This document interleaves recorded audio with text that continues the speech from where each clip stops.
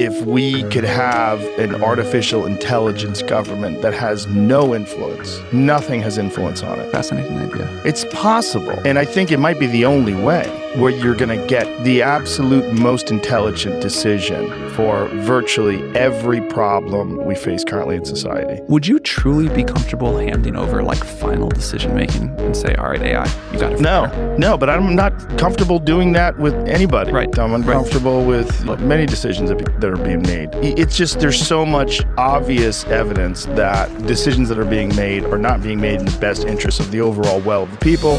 Money has a massive influence on our society and the choices that get made. I think there is a way to do a better job than that with AI in some way, but and this might just be like a factor of sitting with the systems all day and watching all of the ways they fail. We got a long way to go. But when you think of the possible future, like do you ever like sit and pause and say, well, if this becomes sentient,